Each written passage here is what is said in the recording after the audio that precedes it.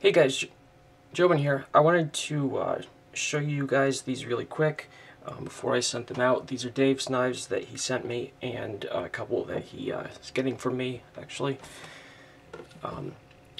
All of these have had wave jobs done on them, and you guys have seen the L01 done lots of times before. It's a knife that's very, very well suited to getting this done, and just like all the others, this one turned out fine. I put these little mini lanyards on here. They aren't strictly necessary, but I try to remember to include them whenever I do a wave job on a knife with a lanyard hole, because they provide just a little bit of extra grip reliability. Because when you're doing the draw on a waved knife, you're generally gripping it something like this. Basically pinching it between your thumb and index finger, a little bit of middle finger. But if you have something to wrap your pinky around, you can get a little bit more reliable of a pull back. So it's generally a good thing.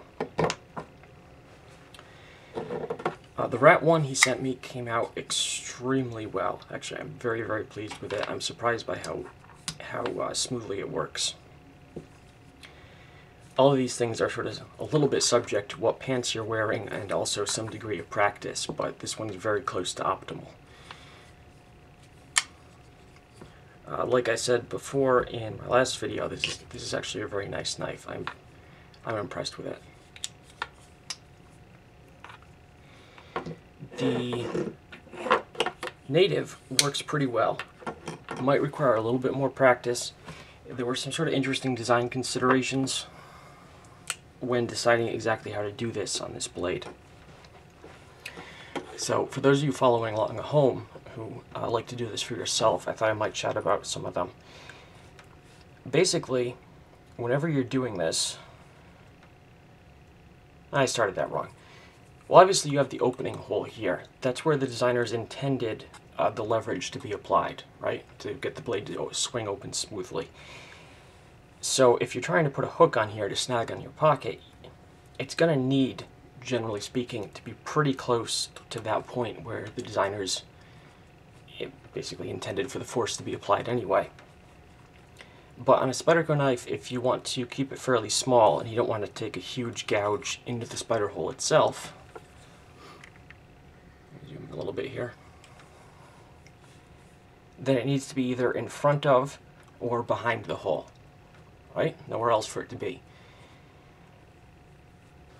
Now, I considered putting it behind. The leverage might have been marginally better, but there are a couple reasons I didn't. One is obviously because there's this jimping here, and that would have made it trickier to put in, and also ruined a lot of the jimping, and made this place where you're supposed to be able to rest your thumb a lot less comfortable. The other issue to consider was that this is a very typical for Spyderco leaf-shaped blade. So if you look at it, particularly in relation to way the angles the pocket clip is oriented at, then right here is the highest point on the blade. It's the part where it sticks out from the handle the most. So every centimeter you go back from here, you're actually going to require a little bit more of a tweak to the angle you pull the knife out to get the wave to activate, because it's basically going to be on the lee, there's an obscure word for you, of the highest point of the blade. So I figured all in all it was probably best to put it in front here.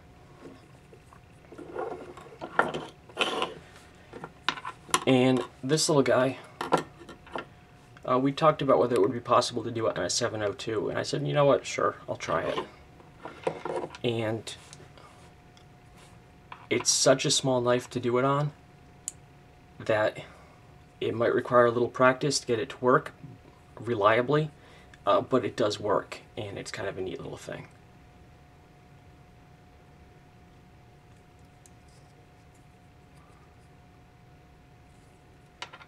So, there you go, guys. I hope you enjoyed this little look at our recent project. And as always, it's Jobin signing off, saying, I flubbed that horribly. Remember where your knife is.